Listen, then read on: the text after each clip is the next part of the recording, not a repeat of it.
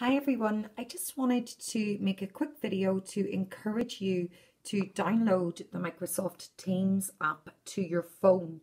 It will work on iOS or Android.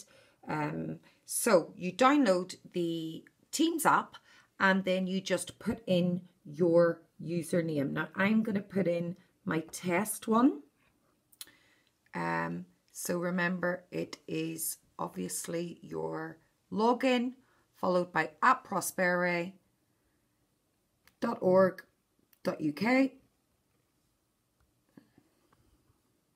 and then you're going to go to sign in, and then it will ask you for your password.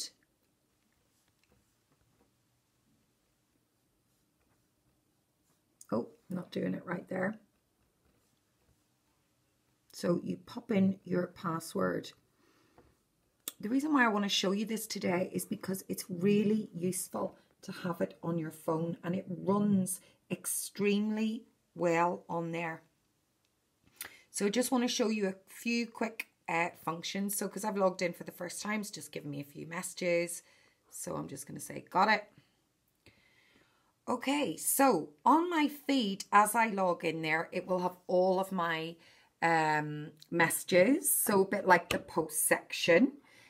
On Teams, it's got all of the teams that I am connected to.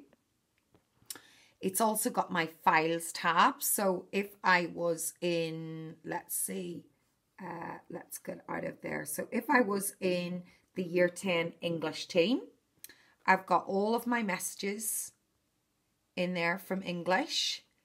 So, you know, I can even click on links there. If there's been a video that's been posted, I can click on the video.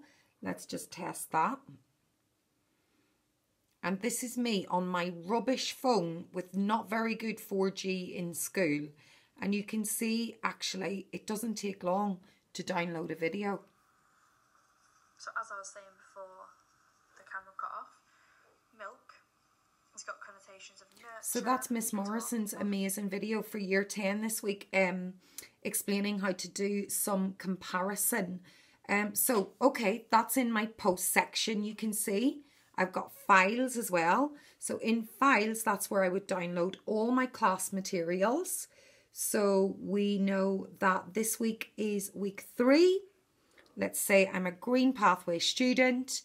In there, I've got all my lessons, and I can just click on those. Again, they download so quickly. Look how quick that is. And I can just work through my lesson.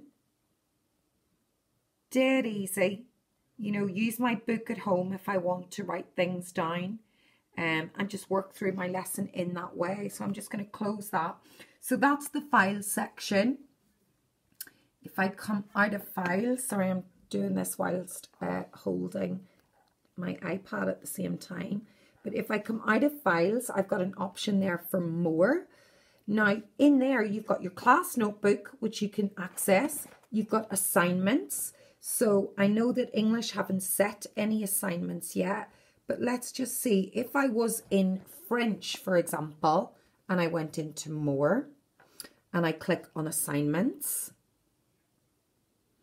that's actually got all of my assignments in there, and I can just click on my assignments and I can view my assignments in there. So there should, I don't think that they have got that one linked, but there's one that is linked.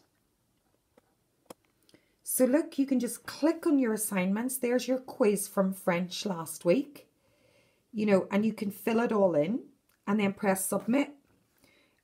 Like I said, you've also got the option of the class notebook in there. So really, it's got most of the functionality of the, sorry, it's just frozen a little bit for me now. So it's got most of the functionality of the actual website when you log in. So give it a go, guys. Try it this week and see how it works for you. The only thing that I would say is if your teacher has embedded narrations and audio into your PowerPoint, that may not play very well through the app, but for everything else it's great. So give it a go, and well done on all of your work on Teams. We're super proud of you.